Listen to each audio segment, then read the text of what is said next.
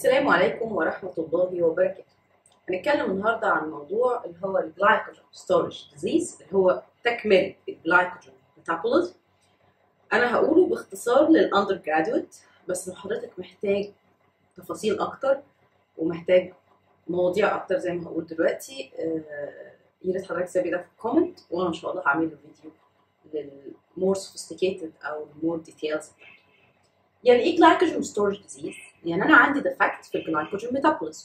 عندي defect in one or more of the enzymes concerned with glycogen metabolism، سواء كان glycogenesis او glycogenolysis.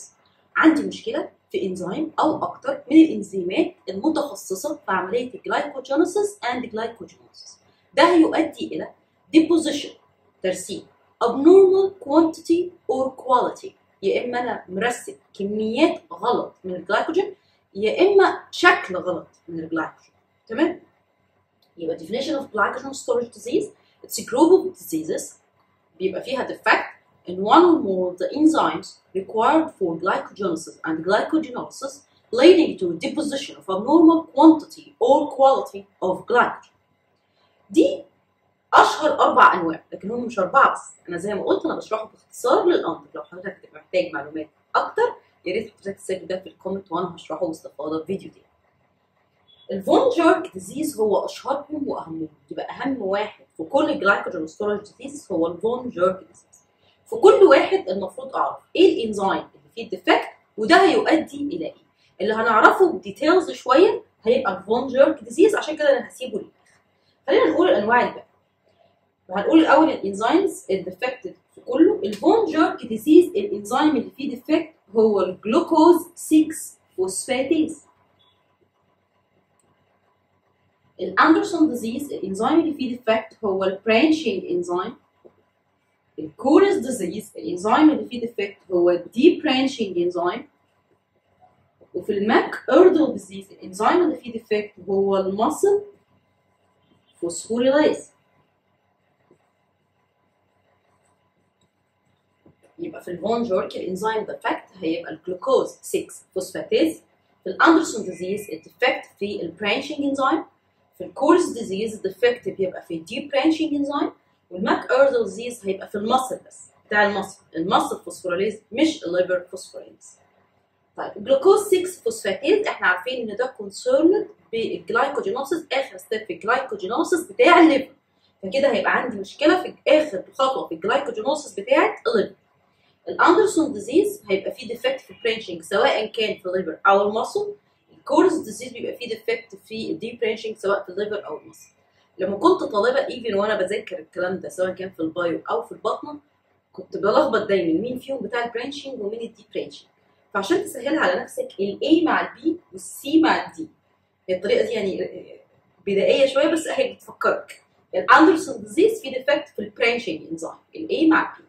الكورس ديزيز في ديفكت في الدي برانشنج انزيم السي مع الدي. اوكي؟ بعد كده الماك اردل ديزيز ما عنديش المصل فوسفوريليز. تمام، تعالوا نقول دول ايه اللي هيبقى المانيفستيشنز بتاعتهم عشان نفضي نفسنا للفون جيرك ديزيز. بالنسبه للاندرسون ديزيز ما عنديش البرانشنج، فهيبقى في ديفكت في الجلايكوجينوسيس سواء كان في المصل او في الليفر. طب هو البرانشنج انزيم كان بيعمل ايه؟ كان بيستنى لما يبقى في 12 جلوكوز ريزيديو at each side of the branch واعمل برانش جديد. فانا كده هيتراكم لي، هيحصل deposition of a normal quality of glycogen. ايه الكواليتي دي؟ البرانشز بتاعته مش كتير، few برانشز، وفي نفس الوقت long برانشز. فهي long مش بعرف اقصرها، وفي نفس الوقت هي few ما بعملش برانشز كتير. انا ما عنديش الانزيم اللي يعمل برانشز، فعندي few برانشز وهي long برانشز. اما في الكوريز ديزيز فانا ما عنديش الدي برانشنج، فلما ما عنديش الدي برانشنج ده واحد من بتوع الجلايكوجينوسيس، يبقى انا هيبقى عندي ديفكت في الجلايكوجينوسيس في المصل والليفر. بيعمل ايه الدي برانشنج؟ كان بيخليني لما بيوصل للفوسفوريليز ليميت ديكسترين لما يبقى فيه 4 جلوكوز ريزيديوز on each side of the branch ينقل 3 عشان يفك المعضله بتاعت الفوسفوريليز. انا مش هعرف اعمل كده. هيحصل ديبوزيشن لكوانتيتي من الجلايكوجين. النظريه فيها ان فيها شورت برانشز اللي هي 4 فيحصل ديبوزيشن اوف شورت برانشز. ده بيجي في الام سي كيو. ده يحصل ديبوزيشن للونج برانشز بس فيو، ده يحصل ديبوزيشن لشورت برانشز. الماك اردل ده مفيش مصل فوسفوريليز. للاسف اكتشاف المرض ده مش سهل. بيجي الطفل يشتكي ان هو عنده ماسل بين خصوصا لما بيلعب. ايه النظريه؟ انا مش عارف اعمل ده كي نظام في جلايكوجينوسيس، انا مش عارف اعمل جلايكوجينوسيس خالص. مش نظريه ان انا بستنى لما الفوسفوريليز يشتغل وبعد كده مش عارف اشغل الدي برانش، لا انا مش عارف اشغل الجلايكوجينوسيس من الاساس. يعني معناها طول ما مفيش جلوكوز في البلد المصل مش هتعرف تجيب انرجي. يبقى الولد ده يا عيني بيحس بمصل ويكنس ومصل فاتيج وسيفير ماسكولار كرامبس اول ما يبدا يلعب اكسرسايز. دي المانيفستيشن بتاعت الماك اردل ديزيز. تعالوا بقى نتكلم عن الفون جيرك ديزيز. زي ما اتفقنا في الفون جيرك ديزيز ان انا عندي ديفكت في الجلوكوز 6 فوسفاتيز مش موجود. طب وبالتالي ايه اللي هيحصل؟ تعالوا نشوف. اولا ودي الاهم، انا مش هقدر اطلع جلوكوز للبلد وانا فاستنج اللي هي الفانكشن اوف جلايكوجينوسيس بتاعت الليفر. الفانكشن بتاعت الجلايكوجينوسيس اوف الليفر maintain the blood glucose level for 18 to 16 hour fasting. مش عارف اعمل ده. وبالتالي هيحصل له fasting hypoglycemia، وده اشد نوع من انواع الفاستنج hypoglycemia. اشد نوع من انواع الفاستنج hypoglycemia. بمعنى ايه؟ بمعنى ان في حاجات كتير تعمل فاستنج hypoglycemia، لكن اهمهم واخطرهم والفاستنج hypoglycemia اللي ممكن تموت هي بتاعت الفون جيرك ديزيز. لان كده بسيب بالجسم يجي له احساس ان هو هيعمل جلايكوجينوسيس، لانه بادئ جلايكوجينوسيس، هيعمل الفوسفوريليز وهيعمل الديبريشن وهيعمل الميوتيز، واول ما يوصل الخطوه بتاعت الجلوكوز 6 فوسفوريليز مش هيعرف يعملها. فده بيبقى تايم اكزورشن، فدي اشد فاستنج hypoglycemia. ده هيؤدي ان انا هيتراكم عندي الجلوكوز 6 فوسفات في الليفر، يحاول الليفر يتخلص من الجلوكوز 6 فوسفات.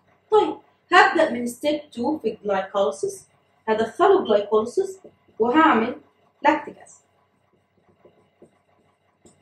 الاند برودكت اوف جلايكوليسيس هو لاكتيك اسيد، فيحصل له لاكتيك اسيدوزس. انا بعمله وانا مش عشان اجيب انرجي، انا بعمل ده عشان اتخلص من الاكيوميليشن اوف جلوكوز 6 فوسفات في الليفر، فانا عايز اخلص منه. فهدخله جلايكوليسيس يطلع لي لاكتيك اسيد، يحصل لي لاكتيك اسيدوزس. تمام.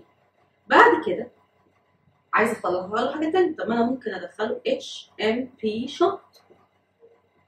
لما هدخله HMP شنط هيطلع لي رايبوز 5 فوسفيت اللي احنا اتفقنا ان انا بصنع بيه البيورين بيس اللي هي ادرينال اند جوانين، هصنع منهم من الرايبوز 5 فوسفيت. يبقى انا هدخل الجلوكوز 6 فوسفيت الاكيوميليتد عندي ده، ادخله HMP شنط، هصنع بيه رايبوز 5 فوسفيت، هروح مصنع بالبيورين بيز اللي هم الادرينال والجوانين، انا مش محتاجهم، ده انا بصنعهم عشان اخلص من الاكيوميليشن. فهبدا اكسر البيورين بيز دي واصنع يوريك اسيد، فهيحصل لي هايبر يوريسيميا اللي هي جلط. تمام؟ يبقى الاول الاكيوميليشن ده هاخده في سكه الجلايكوليسيس يعمل لي لاكتيك اسيد، يعمل لاكتيك اسيدوسس. الاكيوميليشن ده هاخده في سكه الاتش ام بي شنط يطلع لي رايبوز 5 فوسفيت اللي هعمل منه بيورين بيز اللي هم الادرينال والجوانين، اخده اصنع بيه يوريك اسيد يحصل لي هايبريوريسيميا اند جلط. في نفس الوقت حضرتك مش عارف تجيب انرجي، مش عارف تجيب جلوكوز للبلد، صح؟ فمش عارف اجيب انرجي في بقيه التيشوز، الكلام ده بيحصل في الليفر. لكن انا في بقيه التيشوز انا مش عارف اجيب جلوكوز، بقيه التيشوز هتاكل منين؟ هتنقل على السكند لاين اوف انرجي اللي هو الليبيد، فيبدا يحصل لي ايه؟ هكسر ليبيد كتير، اكسسيف لايبوليسيس، وده هيؤدي ان الترايجليسرايدز اللي في الدم هتعلى والكوليسترول اللي في الدم هيعلى، فالعيان ده الليبيد بروفايل بتاعه وحش جدا، هايبر ترايجليسرايديميا وهايبر كوليستروليميا. تمام؟ طب البي اتش بتاعت البلاد بتاعت العيان ده هيبقى منظرها عامل ازاي؟ انا بقول لك لاكتيك اسيدوز وايه؟ وهايبر يوريسيميا، ده اسيد وده اسيد، وهايبر ترايجليسرايديميا، ما هي الفاتي اسيدز اسمها فاتي اسيدز، هي اسيدز، فطبيعي ان هو هيبقى عنده لو بي اتش. خلي بال حضرتك بقى ان الفون جيرك ممكن تيجي كيس، ممكن تيجي جيف ريزون اسيدوزس او لو بي اتش ان كيس اوف فون جيرك ديزيز. زي ما قلنا عندك السبب، مش بتقولهم بقى كذا وكذا وكذا، لا هتقول ان انا عندي تشرحها من الاول. حصل لي الاكيوميليشن، فالاكيوميليشن ده بتاع الجلوكوز 6 فوسفات عنده كذا واي بقى، ان انا اخده في الجلايكوليسيس يعمل لي لاكتيك اسيدوزس، ان انا اخده في الاتش ام بي شنط يديني رايبوز 5 فوسفات اللي هاخده واصنع بيه بيورين بيز اللي هي الادرينال والجوانين اللي انا مش محتاجهم فهكسرهم فهعمل هايبر يوريسيميا. في نفس الوقت انا مش قادر اجيب جلوكوز للبلاد وانا فاستنج، فهنقل على السكند لاين اوف انرجي اللي هو الليبيد، فهيحصل لي انكريز في الفاتي اسيدز اللي هي اسيدز برضه، فده كله هيؤدي الى decrease البي اتش او الاسيدوزس. طبعا هي السبب الرئيسي للفاستنج هايبوغليسيميا. ليه؟ لان انا كده مش هقدر اطلع الجلوكوز للبلد. ايه سبب الاكسسيف لايبوليسيس والهايبرتروجليسيريديميا والهايبركوليستروليميا؟ ان انا مش قادر اجيب انرجي من الجلوكوز، فهنقل على السكند لاين اوف انرجي اللي هو الليبيد. زي ما قلنا في كيس بيجيب تمام. زي ما قلت انا شرحت الجلايكوجين ستورج ديزيز باختصار للاندر جراديويت، بس لو حضرتك محتاج فيها مور ديتيلز سيب لي ده في الكومنتس وان شاء الله هعمل لها فيديو مور ديتيل. اشوفكم الفيديو الجاي على خير ان شاء الله.